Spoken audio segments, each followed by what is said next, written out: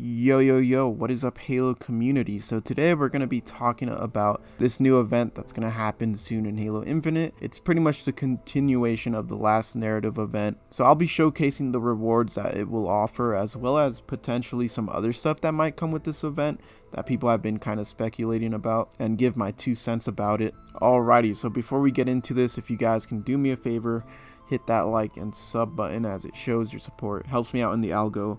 We're on the road to 1K, so I would really appreciate it. Now let's go ahead and take a look at the event pass here. Yeah, this is the event pass here that has been leaked by Delta Index.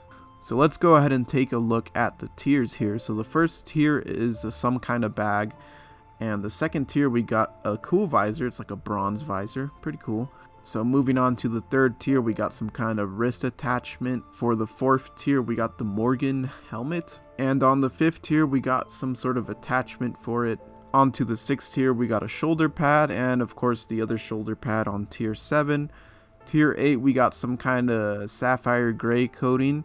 And I think this is for your Spartan, I don't know, I could be wrong. It shows a wolf in the corner, which is kind of weird. I don't know. I would assume that's your Spartan, I guess. I don't know. And for the 9th tier, we got fire gunmetal, which is for, of course, the BR. As you can see, it's a BR weapon coating. And for the last tier of this event pass, we got some kind of armor effects here, which is called Trap Master's Map.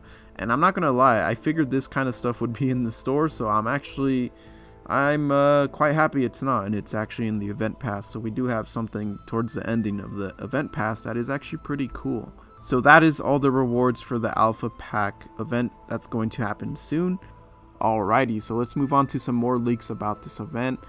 And it seems like there might be some kind of update to the academy, or possibly some kind of like academy event. I don't know.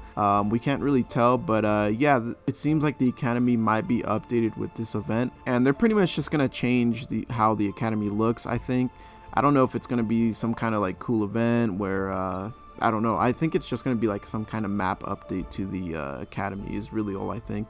Alrighty guys, so that's the alpha pack event that's going to be happening soon. It starts on July 19th. And Halo themselves have actually made a little teaser trailer for it. So yeah, I mean, it's a lot more exciting than just the regular events that we would have back then in season 1. So it is a lot more intriguing that way. And I'm assuming we are going to get a new cutscene, right? So yeah, I mean, it's a little more unique, so that's awesome. But I don't know, man. I mean, it seems like it's just gonna be Last Spartan Standing again. The awards themselves are like not too bad, but yeah, I mean, it's just kind of the same stuff. So let me know what you guys think about this new alpha pack event stuff, the rewards, the academy stuff. Do you guys think it's gonna be the academy update is gonna be part of this event or something like that, or is there like something more to it? Anyways guys, thanks for watching. I'll see you guys on the next one. Of course, consider subscribing and liking. Peace.